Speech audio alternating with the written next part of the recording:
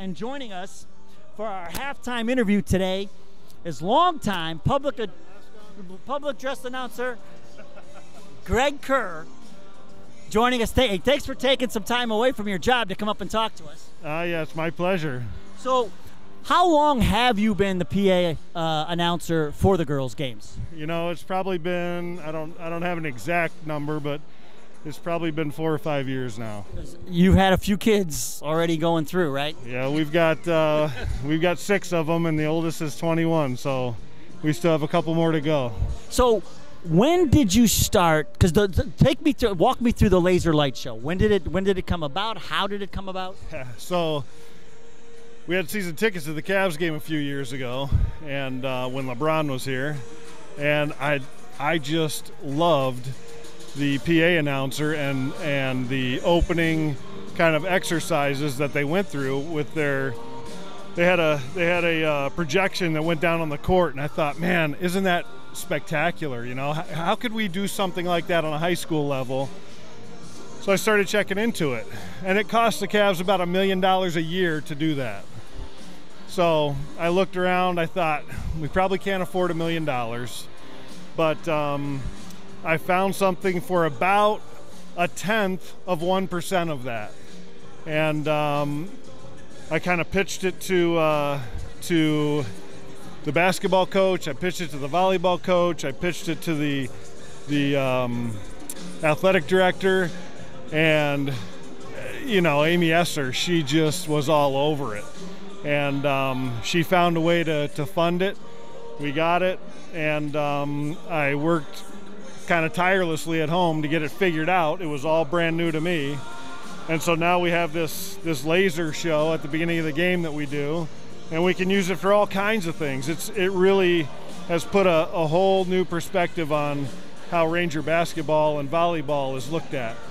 And the compliments just seem to keep rolling in from opposite teams' fans, from our fans, from the kids. It really has been a tremendous thing. And it's a program that you run off your laptop. It is, yeah. So I purchased a laptop just for the program because I wanted something dedicated to it so that we didn't have issues with the program bogging down or other things. But it's something that doesn't have to be run on one computer. So with the system that I got, you can actually put it on as many computers as you want to, as long as you hook the hardware up to it, which would enable like a student-run program to do it for free. There is no, monthly or yearly membership fee or anything like that.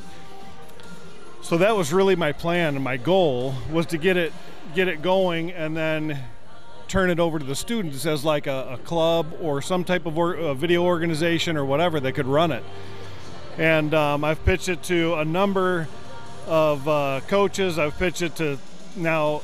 Well, I haven't pitched it to our current athletic director, but both former athletic directors I pitched it to, and they loved it, but nothing ever happened with it. So it's something that I'm still wanting to get accomplished. I just need a little support from the school. Well, hopefully maybe there's a parent out there, listening tonight. Maybe there's a student out there who will want to get involved. All it takes is one and get it going. But I think it's great. And I think the other half of it is I just love the energy that you exude with the introduction of the lineups before each game for us. Yeah, so I found myself going to work in my car, testing out music, and then running through the announcements in my car. So if you were a passenger in my car, your ears would have been blasting. I can only imagine what the people around me as I'm going down the freeway thought that was going on in my car. So I try to do a good job. I think it's fun. The kids seem to love it. The parents seem to enjoy it. And I just asked Brinley the other day, hey, should we mix this up a little bit? Should we say your names a little differently? Like, tell me how you want this to go, and we'll make whatever adjustments we need to make. Well, and we did. Brinley Kerr is your daughter, but because you have to get back down to your scores table, I have to ask you about your tryout with the Cleveland Browns. What year was that, and what happened? So that was pretty interesting. In 1999, I was a pretty good high school football player. I was a pretty good athlete. Went to college and played at a small school out in Idaho. And then in 1999, when the Browns came back, I was fortunate enough to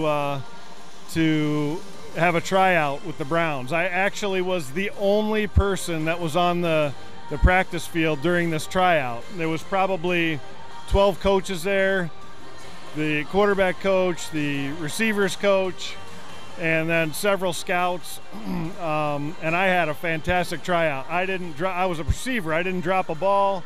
They said, "Wow, you look really good. How fast are you?" And I said, "Well, let's just concentrate on how well I catch the ball."